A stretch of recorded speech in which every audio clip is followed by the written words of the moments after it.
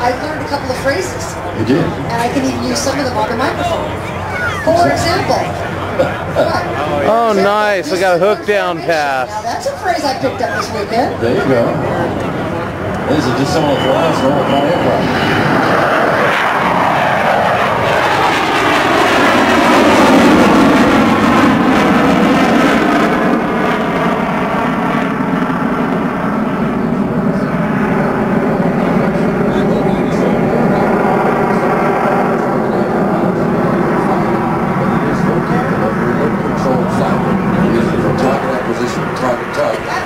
That plane right there, yes.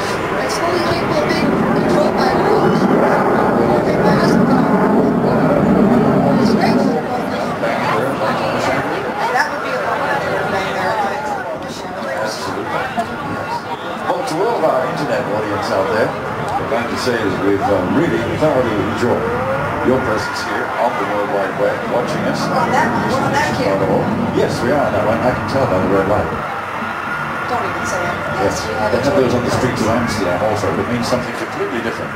The red light in Amsterdam? Yes, it does. Don't they have the girls still standing in the windows in Amsterdam? Isn't that part of it? No, not for 11-foot pole where I live. I think that's true. I understand we got questions from Saudi Arabia yesterday. We did indeed. We got questions from all over the world, and it was a great undertaking. Thank you so much to White Box for making all this possible and putting this broadcast on the internet. We had 8.5 hours yesterday, as you can really say, and probably somewhere close to that today.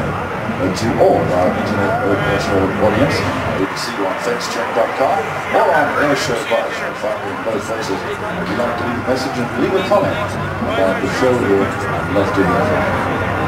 That'd be great. It was a lot of fun. We learned all the big aviation buffs. During one of the breaks in the action, I was over there checking out on the internet all the message boards. These people who are big aviation buffs, and they have a lot of intelligent comments going back and forth. And they really get into this, which is terrific.